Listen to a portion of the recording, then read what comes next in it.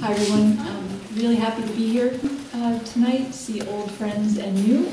Happy to have escaped the Boston weather for a few days. Many thanks to Peg for inviting me and to all of you for coming out. Happy birthday to Molly Giles and Gloria Osborne. I'm going to read the end of a chapter in my novel. The cast of characters are Hannah Schutt, the narrator, her husband Joe, their college-age daughter Dawn, Dawn's boyfriend Rudd Petty, and a police detective named Kenneth Thornburg. There's a reference to Joe and Hannah's other daughter, whose name is Iris, and there's a reference to time in the final paragraph. The other reference to time I will make is that jet lag hit me upside the head at 11:30 this morning, so I hope this is coherent. The scene takes place the day after a Thanksgiving filled with tension because Joe, in particular, doesn't like or trust his daughter's boyfriend, Rudd. Hannah and Dawn have gone Black Friday shopping, and Joe makes an excuse to go to his office because he doesn't want to be alone with Rudd. They all return home to discover that they've been robbed, and they call the police. Suspicion turns to Rudd, of course, because he was the only one in the house at the time. Several hours after this scene, Joe will die in a vicious attack, and Hannah will be severely beaten. Rudd is convicted of the crimes, although when the novel opens, he has won a new trial based on appeal. And I'll pick up just after Kenneth Thornburg has taken Rudd, the boyfriend, aside to question him. The detective told us, Mr. Petty says something of his is missing too. Apparently his camera was stolen along with all your property. His tone made it clear that he did not believe what Rudd had told him. I don't remember seeing any camera, Joe said, as we watched Rudd walk over to Dawn and put his hands on her shoulders. He said, really, Mr. Schutt? You didn't see me yesterday after dinner taking pictures of the birds out there? He pointed to the yard. There was that gorgeous cardinal, remember? I must have shot a whole roll. Same smile on his face, same charm in his voice as during the rehearsal dinner before Iris's wedding when I fell for it all. Only this time I was aware of the duplicity behind it. There had been no camera, no photographing of birds in the backyard. That never happened. Joe shook his head, looking at Rudd with a smile I'm sure he didn't even realize was there. Knowing my husband as I did, I could tell that as angry as he was about Rudd having robbed us, he also felt fascinated by the arrogance it took for him to lie about it. I set the camera right down there on top of the hutch, Rudd said, and now it's gone. They must have gotten that too. They, the fictitious burglars who, having noticed someone in the house and probably the dog as well, still chose to enter in broad daylight and search for valuables before removing those items and restoring order behind them. Rudd turned to Dawn and said, I know you remember, kitten. You said you couldn't remember seeing anything so red as that little birdie.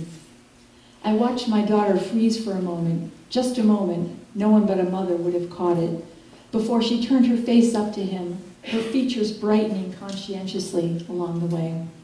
Of course I remember, she agreed, but she could not look at Joe and me.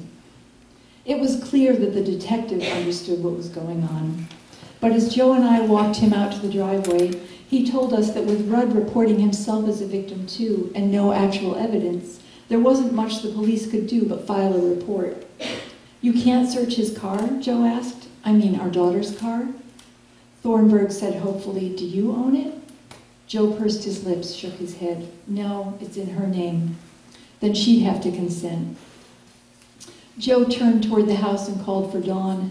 In a moment she appeared, trailing Rudd behind her with her hand locked in his. What now? Something had changed in her expression, even in the short time since we'd left them alone in the house. Her features were hardened against Joe and me, as if Rudd had whispered a promise she'd been wanting to hear. Would you let the officer take a look in your car? Though I could see that Joe also felt shaken by the shift in our daughter's demeanor, he would not let it deter him. When she hesitated, he added, after all, if there's nothing to hide, there's no reason not to allow a search, right? He was right, of course, and I saw that Dawn wanted to say yes, so she'd have the satisfaction of proving us wrong.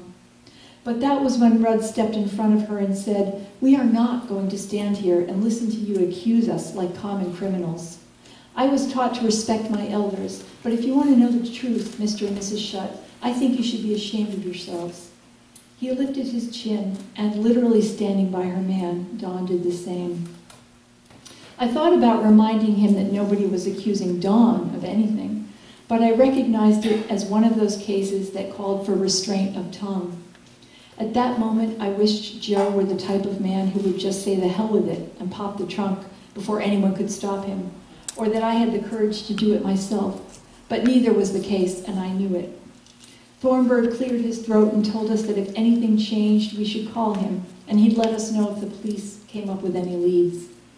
Rudd said to him, "You have my number if that camera turns up," and Thornburg, also exercising restraint, it seemed, barely acknowledged the statement before getting into his car. Back in the house, Dawn said to Rudd, "Honey, Mom made you a sandwich."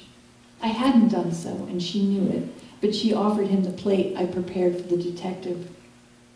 Rudd took the plate and set it back on the table with an exaggerated delicacy, as if he considered it contaminated. "We won't be staying for lunch," he said. "Get our things together, kitten. We're obviously not welcome here." "Dawn is most certainly welcome here," Joe said. Until then, Dawn had only looked anxious as we all waited to see how the scene would unfold, but at her father's words, she erupted in tears. "How can you do this?" she cried, pushing past us to run up to her bedroom, where we heard her packing up their things. Rudd did not move to help her, but pulled a chair out and sat down at the table. Despite his stated refusal to remain in our house for another meal, he picked up the policeman's sandwich and finished it in a few bites, all the while ignoring Joe and me as we stood by watching him, stunned by his nerve. When they drove off a few minutes later, it was without any further words among the four of us. "We shouldn't have let them leave," I told Joe. "It's snowing, they're angry, and we're not really sure what happened." I was pleading with him to agree with me. "Are we?" "Oh, God, Hannah." I could see that it wearied him to have to insist again upon what we both knew. I was grateful that he didn't invoke our private expression, lacy eye. "Yes, we're sure." He stood and rinsed Rudd's plate as if knowing that I would not want to touch it. He was right. It was the kind of moment I loved him for. Without even talking about it, we decided not to go see Hamlet that night as we planned. We were in no mood for a tragedy. Instead, we stayed in and ordered a movie on cable. I did not remember doing this. When Kenneth Thornburg came to question me in the hospital, I could not tell him anything about the hours leading up to the attack. The last thing I remembered was deciding to call Dawn to make sure she'd gotten back safely to her apartment. I resolved not to mention anything about the robbery so that our conversation wouldn't disintegrate the way the Thanksgiving visit had. I would keep it short and sweet, a checkup call to say, "I love you, no matter what." But Dawn wasn't home. Her roommate Opal answered and told me she hadn't seen Dawn since Tuesday night. I asked her to have Dawn call me when she got home, but if she did so, I could not remember. At the trial, one of the investigators testified that our cable records showed that Joe and I purchased a movie that Friday at 8:11 p.m. When the prosecutor asked the witness what the movie was, he answered as matter-of-factly as the situation called for, yet the prosecutor allowed a pause before her next question to ensure that the irony was not lost in anyone in the room. Just hours before someone came into our house and crushed our skulls with a croquet mallet, my husband and I had ordered, and presumably watched, Catch Me If You Can. Even the judge raised her eyebrows as a nervous titter bounced off the courtroom walls. Thank you.